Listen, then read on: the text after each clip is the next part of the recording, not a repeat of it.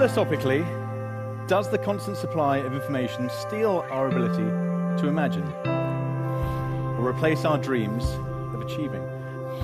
After all, if it is being done somewhere by someone, and we can participate virtually, then why bother leaving the house?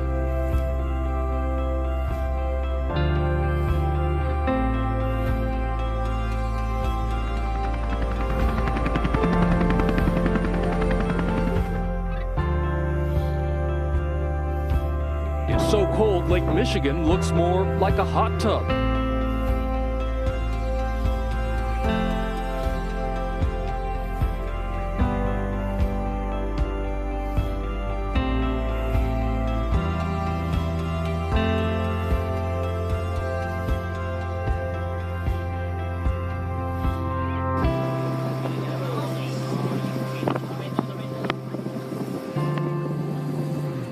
Watch out for the shock, it's coming.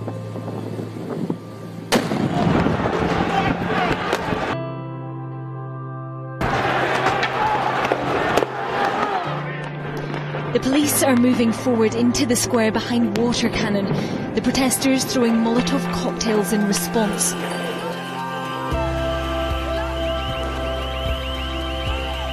The desperate scene as mothers, fathers, brothers and sisters arrive at the school where more than 200 girls were abducted. Thousands of people took to the streets today for two rival protests over tomorrow's controversial vote on the future of the Crimea region. So our message is clear. We are united in condemnation of these barbaric and despicable acts. They should be very clear. These terrorists, their threats will only harden our resolve to stand up for our values and to defeat them. Thousands of mourners have turned out for the funeral of the Canadian reservist shot dead in last week's attack on the seat of government in Ottawa. And may his son, young Marcus Daniel Cirillo, someday find comfort in the fact that our entire country looks up to his dad with pride, with gratitude, with deep, abiding respect. The top UN judges ordered Monday that Japan must halt its whaling operations in the Southern Ocean around Antarctica. And we have liftoff of Antares, the Warp 3 mission, delivering Cygnus on its third CRS mission to the ISS. Main engines at 108%.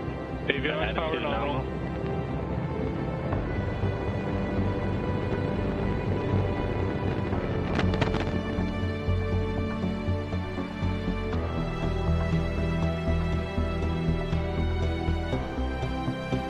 Floods and landslides in northern India and Nepal have left at least 180 people dead. Al-Sayed Nasser is my father. And with that simple fact, I stand here as proof that violence isn't inherent in one's religion or race, and the son does not have to follow the ways of his father. It's an extraordinarily peaceful movement. It's perhaps the most polite bunch of protesters I've ever come across. Shot down, not an accident. Blown out of the sky. Utter devastation. As far as the eye can see, an apocalyptic scene.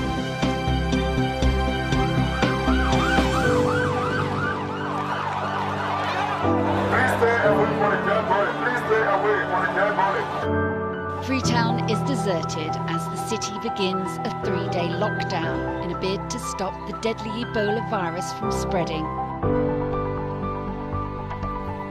In the wait for news, rumour and speculation are no help.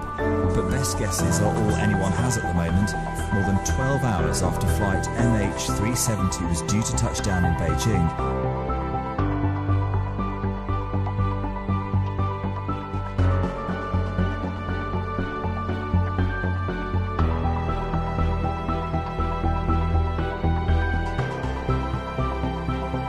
And I have been honoured with this precious award to the Nobel Peace Prize.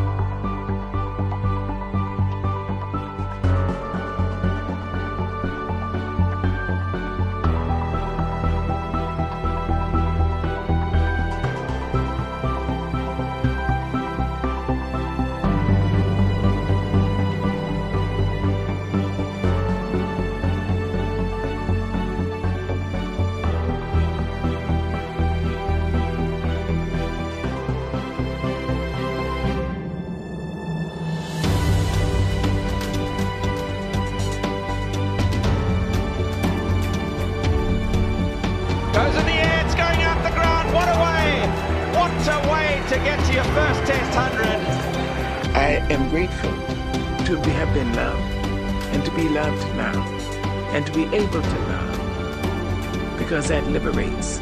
Love liberates. It doesn't just hold. That's ego. Love liberates.